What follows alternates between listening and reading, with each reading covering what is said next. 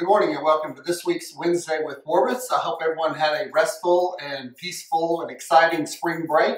This time of year is a crazy time of year and very busy, so that's one reason today I want to highlight our transportation department and our maintenance department.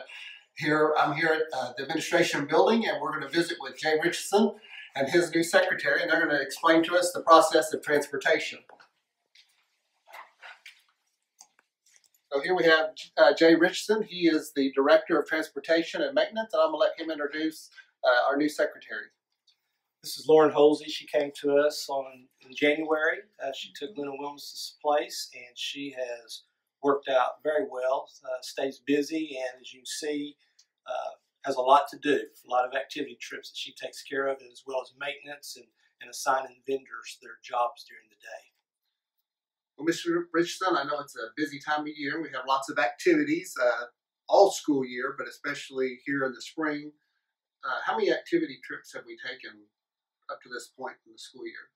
From July 1 until yesterday, we've completed 557 activity trips, and I counted today from starting today through the rest of the year on May 24th. We still have 147 more to go. So it's quite extensive. That you know about. That I know about, that's right. Yeah, it's very important that if you need transportation for students, that we get that information in very soon. And what's the process of requesting transportation, and if it's out of state? We have a form that all the coaches and their sponsors fill out for out of state. If it's out of the state of Oklahoma, it has to be board approved. So we encourage all of our activity custodians to turn those things in so we can get them board approved in advance. And then any travel that is within the state of Oklahoma, we require 2 weeks notice. Doesn't always happen that way. A lot of times with playoffs, coaches do not know, but it's very difficult to find drivers, so we really encourage them to be on time with those forms. Right.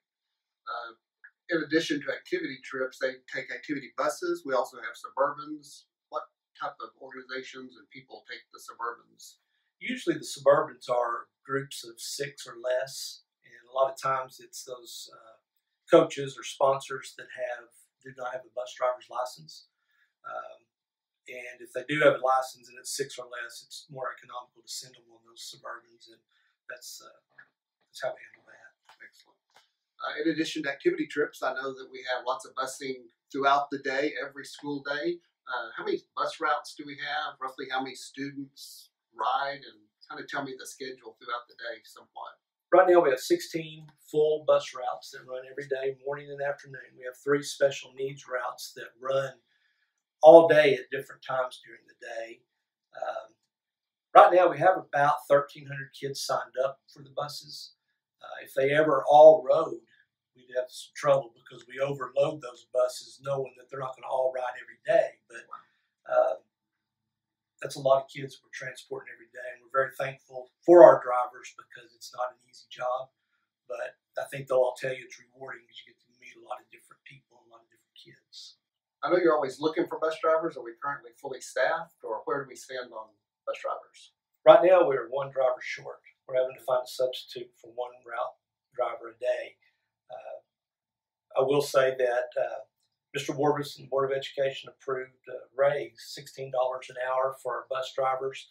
I'd encourage anybody that's interested to get hold of me. A lot of people say I can't do that. It's you don't want me driving a bus, but we train you. It's not that difficult to do, and a 3-hour route is about an extra $8,400 a year. I do know that would really help your retirement.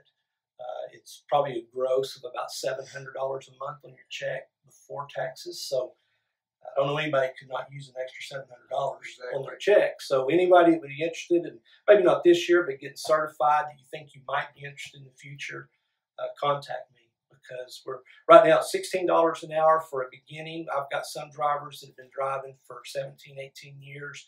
They're up at like 19, almost 20. So it's financially rewarding in a way also. Well, today at noon, we are having a special board meeting and start the process of setting the date for the bids for our bonds. And at that time, we'll be able to get our money by June. I think we've already started the process with the busing. Kind of tell us where we're at on the 8 activity buses.